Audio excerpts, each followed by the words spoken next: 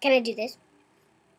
All right, August 5th, 2008. So today, Savannah asked me a very interesting question in the car. A question that you would think has a simple answer, but it doesn't.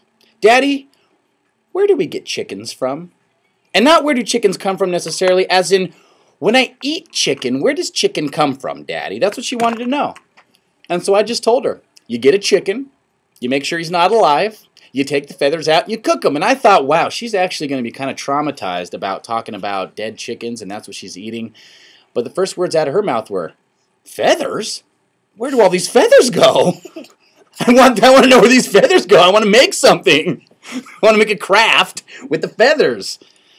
All right, so there you go. That's where chicken comes from, and sorry there's no feathers that come with your nuggets. Maybe there should be. All right.